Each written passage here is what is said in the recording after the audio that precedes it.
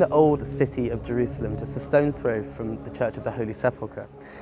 Now usually around here it's swarming with tourists, but today it's actually quite quiet.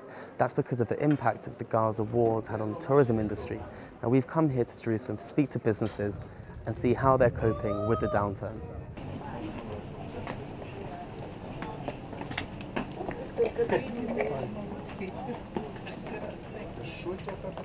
So looking at the last 2 months, maybe July, August, September, how big an impact will it have on your business itself? Are you making enough money, or do you need help with when this kind of thing happens? Actually, it was in 2-3 months ago. It was really slow business, and maybe because the little troubles happens before like 2-3 months, and we wish to be better in this future. Still this year. But no, actually, it was the really slow business in these 2-3 months ago. We don't have business in the old city.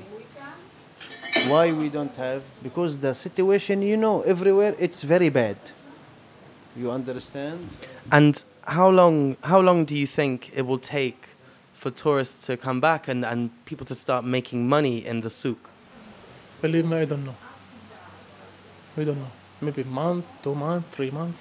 I hope so. We hope. We have 3-4 months finish. No business. No business. Zero. The business, it's very bad. Very bad. And my friend, my neighbor, he is 6 days, only sell 50 shekel for 6 days. 6 days, 50 shekel?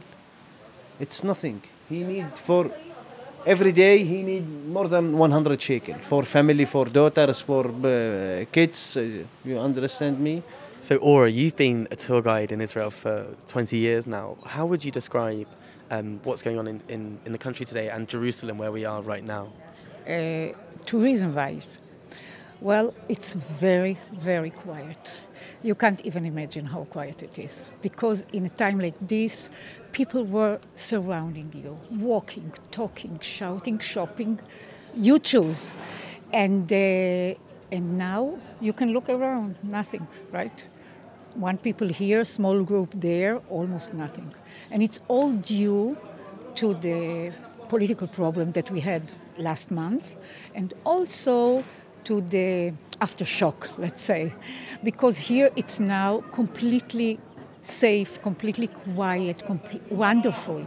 For a tourist to come now, if you ask me, it's the best time. Because Jerusalem is here all just for you, and very, very safe. But to compare with regular times, nothing to compare.